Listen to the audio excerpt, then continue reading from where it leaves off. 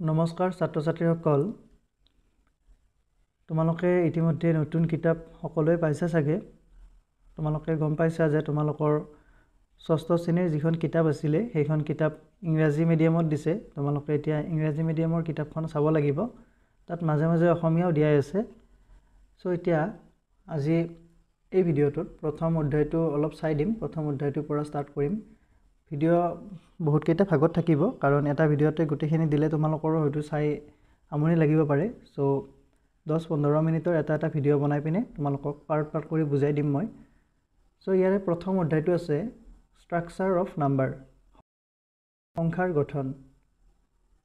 সোৱা structure of number সংখ্যাৰ গঠন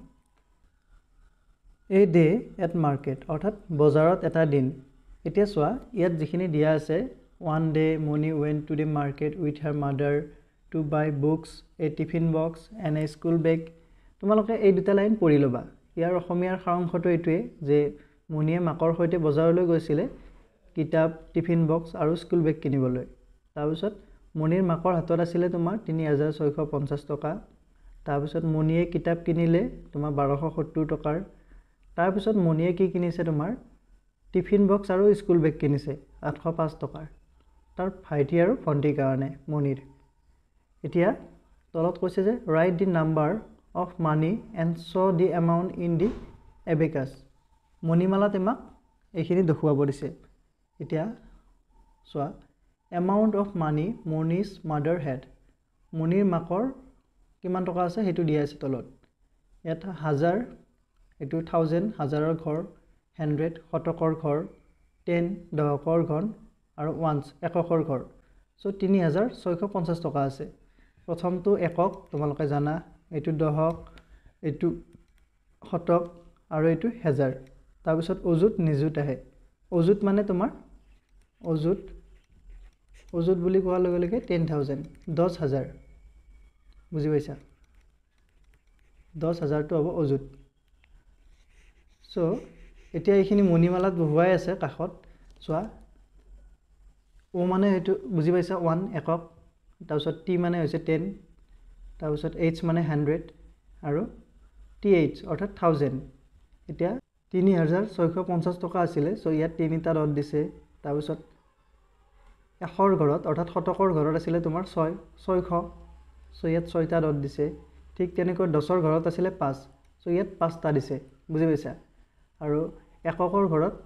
0 আছে সো ইয়াত একো দিয়া নাই এতিয়া নেক্সট তোমাৰ এইখিনি আমাক ফিল আপ কৰিব দিছে amount of money spend for books এইখিনি আমাক ফিল আপ কৰিব দিছে এতিয়া চোৱা এই লাইনটো বুজি পাইছা নিশ্চয় তোমালোকে এইটো লাইনত কৈছে যে কিতাপত কিমান টকা খৰচ হৈছে সো কিতাপত কিমান খৰচ হৈছে তোমালোকে গম পাইছাই ওপৰত দিয়া আছিল যে 1270 টকা কিতাপত খৰচ হৈছিল সো ইয়াত লিখি দিয়া তোমালোকে 1270 হোৱাৰ লগে লগে তোমালোকে গম পাইছা 1270 বুজি পাইছা 1000 হোৱাৰ লগে লগে তোমাৰ ইয়াত 1 টো ইয়াত বহিব তাৰপিছত 200 100 সো 200 আৰু 70 7 * 10 সো 7 আৰু 0 এইটো ইয়াত মণিমালাত বহুৱাই দিয়া তোমালোকে 1 এটা মণি হ'ব তাৰপিছত 100ত দুটা হ'ব তাৰপিছত 10 10 কাটটা আছে 70 সো 3 4 5 6 7 তাৰপিছত 0 টো অৰ্থাৎ 1ত একো নহব বুজি পাইছা তাৰপিছত আছে amount of money spend for school bag and tiffin box আৰু স্কুল বেগ আৰু টিফিন বক্সৰ কাৰণে কিমান টকা খৰচ কৰিছিল এইটো আছিল তোমাৰ 805 টকা তোমালোকে পাইছা 805 টকা তোমাৰ স্কুল বেগ আৰু টিফিনৰ কাৰণে খৰচ কৰিছিল 800 অৰ্থাৎ 100ৰ ঘৰত 805 এইটো ইয়াত বহাই দিবা তোমালোকে 1000ৰ ঘৰত এটা খালি থাকিব ইয়াৰ পৰা ইয়াত বহুৱাব লাগিব 8টা তাৰপিছত 8টা মণি দিবা ইয়াত 0 একো নালাগে ইয়াত তাৰপিছত ইয়াত 5টা মণি দিব লাগিব ঠিক তেনেকৈ তোমালোকে বহুৱাই ল'বা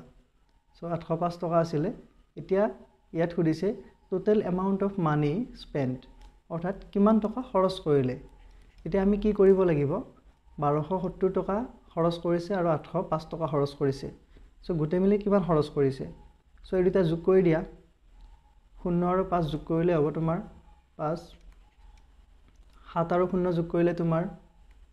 7 ওপৰটোৰ লগত যোগ কৰিব দিছো বুজি পাইছা আৰু ইফালে 8 আৰু 2 যোগ কৰা 8 2 10 0 হাতে গলে আৰু ইফালে 1 আছে 1 1 2 অৰ্থাৎ 2075 এটো ইয়াত বহাই দিবা তোমালোকে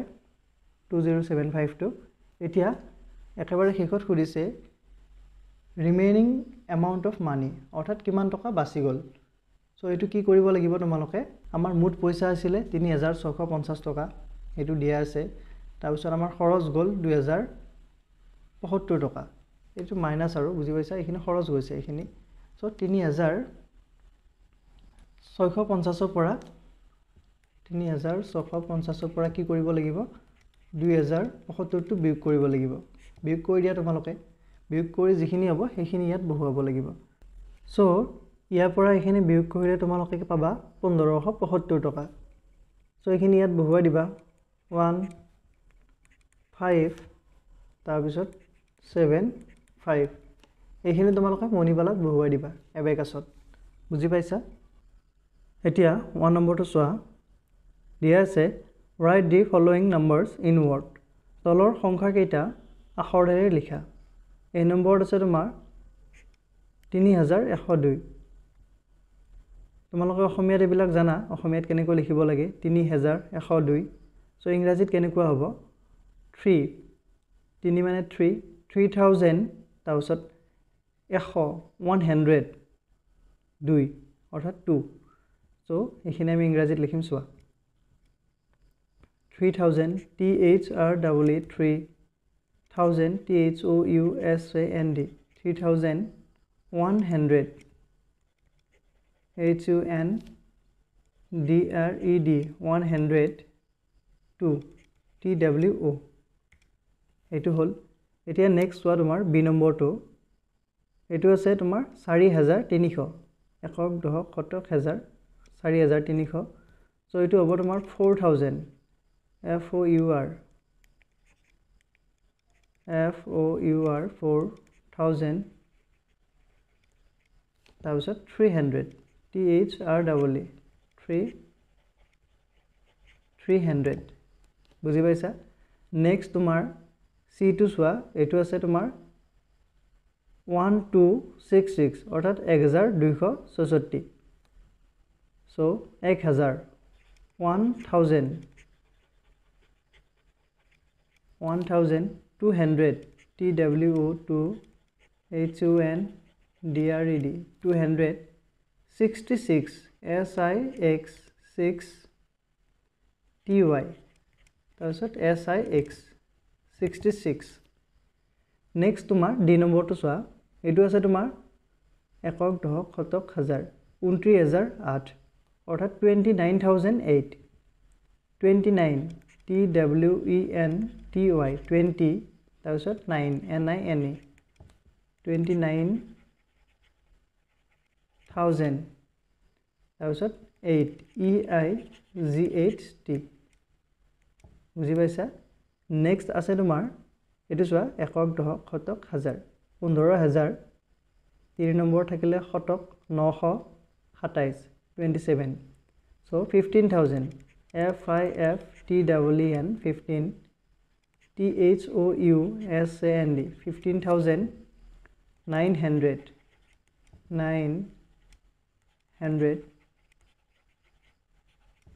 তাৰপিছত 27 TWENTYSEVEN 27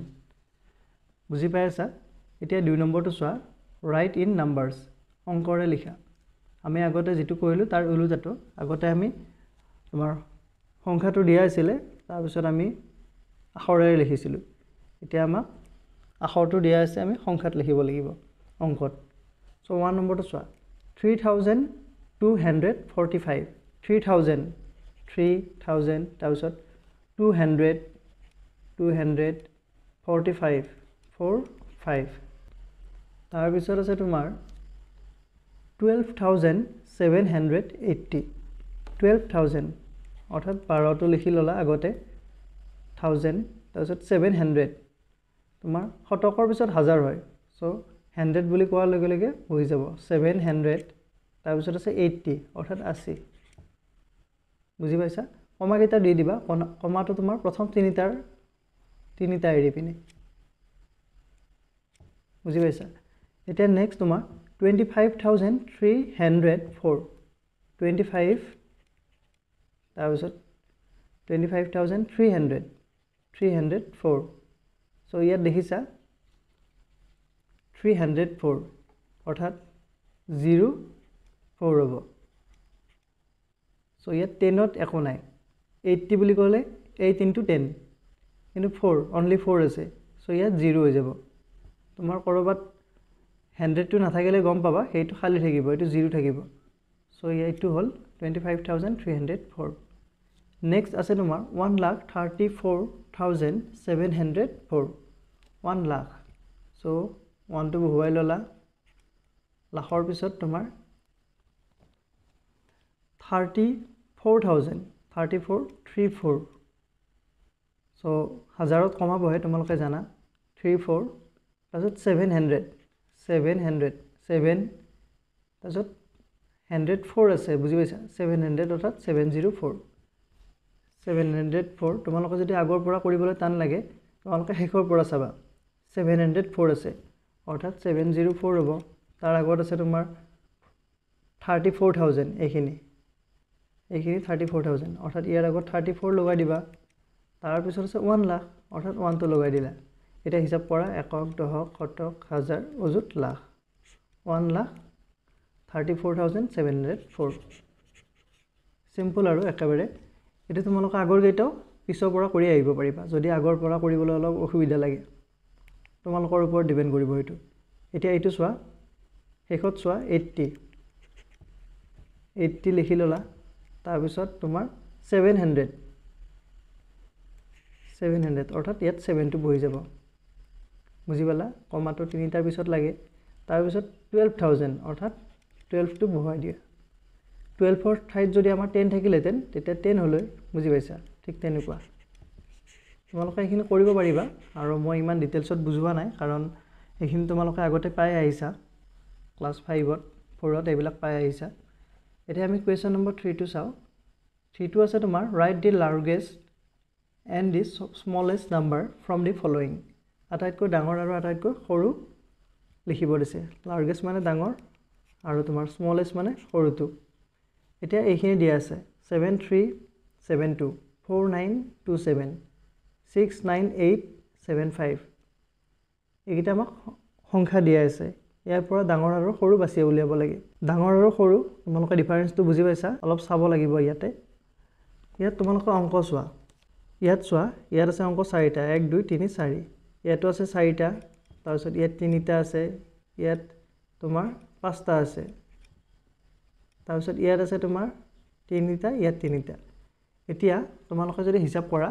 5টা অংক থকা যেটো সংখ্যা আছে সেইটো আটাইতকৈ ডাঙৰ হ'ব হিসাব কৰি চোৱা তোমালোকে এটো ডাঙৰ হ'ব একক দশক শতক হাজাৰ অৰ্থাৎ 69,875 69,875 এইটো ডাঙৰ হ'ব সো লাৰ্গেষ্ট নাম্বাৰ হ'ব আটাইতকৈ ডাঙৰটো হ'ব তোমাৰ এটো 69875 বুজি পাইছা এতিয়া নেক্সট আটাইতকৈ সৰু হলে অংক চোৱা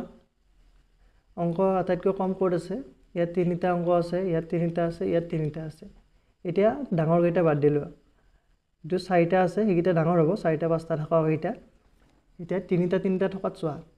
650 600 আৰু 317 তোমালোকে শতকৰ ঘাইটো চোৱা একক দশক শতকৰ ঘাইত আছে তোমাৰ 6 ইয়াত আছে 6 ইয়াত আছে 3 সো 3 থাকাৰ লগে লগে এটো সৰু হৈ যাব এইগিটাতকে তোমালোকে মিলাই চাবা কোনটো যেটোত সৰু আছে সেইটোই হ'ব তোমাৰ আটাইতকৈ সৰু সো 317 বুজি পাইছা এতিয়া নেক্সট তোমাৰ আৰু এটা দিয়া আছে বি ইয়াত চোৱা ইয়াতো লাৰ্গেষ্ট নাম্বাৰ কোনটো হ'ব ইয়াত অংক আছে তোমাৰ 4টা ইয়াত আছে 4টা ইয়াত 4টা ইয়াত তোমাৰ 5টা আছে আৰু ইয়াত আছে তোমাৰ 6টা সো 6টা থকাৰ লগে লগে এটো ডাঙৰ হৈ যাব আটাইতকৈ বুজি পাইছা কেনেকৈ ডাঙৰ হ'ব কাৰণ ইয়াত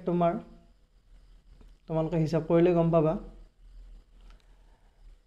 ইয়াত একক দশক শতক হাজাৰ অযুত লাখ লাখলৈকে আছে সো ইয়াত লাখলৈকে থাকিলে নিশ্চয় এইটো ডাঙৰ হ'ব আৰু বাকি যেগিটা আছে হেগিটাত লাখৰ ঘৰলৈকে নাই সো এইটো ডাঙৰ হ'ব আটাইতকৈ 1236000